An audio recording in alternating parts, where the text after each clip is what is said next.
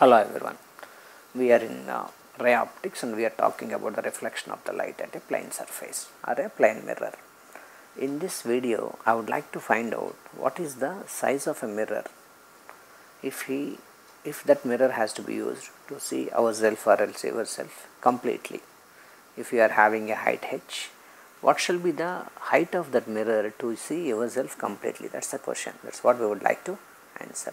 So let us imagine that we are having a certain height. Let this is the height of a man. Let this is the head of that man, ourselves, yourself, and this is the feet of that man. Eye is not at the center, but it doesn't make a difference. Let us consider an eye here just to see the diagram little comfortably, little easily. We are standing before a mirror. Here is a mirror, right? Here is a mirror,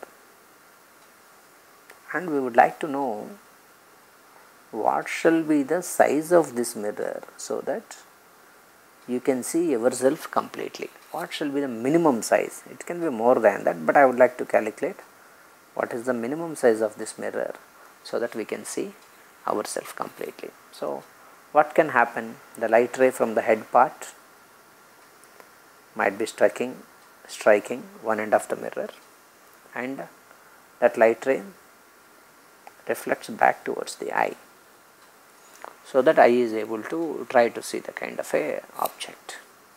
Now light from the feet part also moves like this, and it also reflects back to the eye.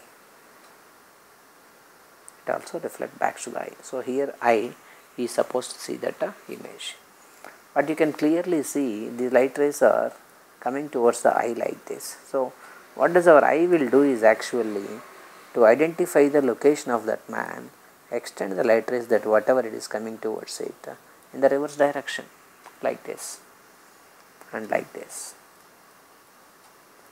So this is where eye is going to see a image of that man.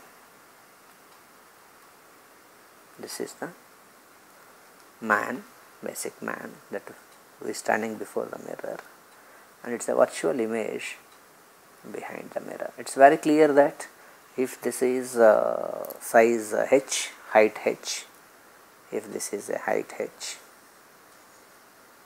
the size of the image is also going to be same. That's going to be the same, because we know we have already proved in the previous video that size of the object is nothing but equal to size of the image. So this is the head part. This head part is being seen here, and this is the feet part that is being seen here. So we also know one more point, that if suppose if a person is standing at a distance x from the mirror, his image is having the same size and the distance is also the same. My diagram is not appearing like exactly same, but it will happen, right? I am not drawing with any geometrical support, just with a handwritten, therefore it is looking like little different.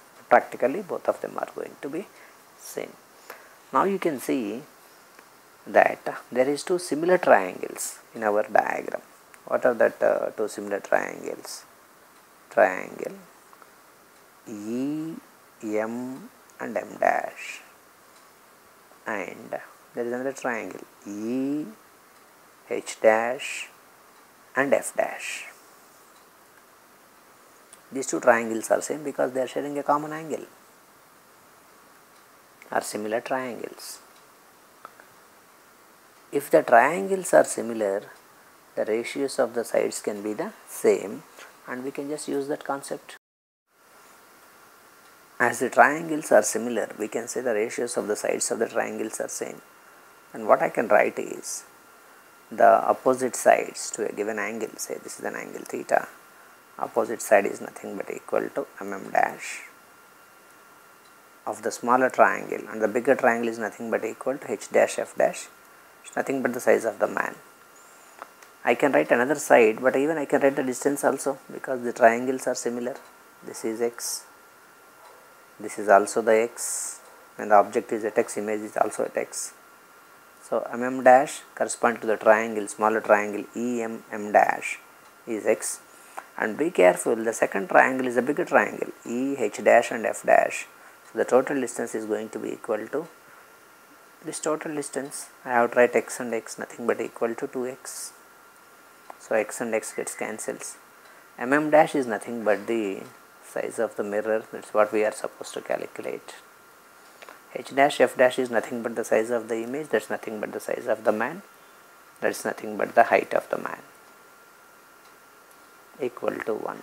So, I can say size of the mirror required to see a man completely, the minimum size, be careful, I am just calculating a minimum size, equal to height of the man by 2. So, we need a mirror whose height is half of the man, therefore, you can see yourself completely wherever you are standing in a room, right. That is the point that I want to prove. Thank you.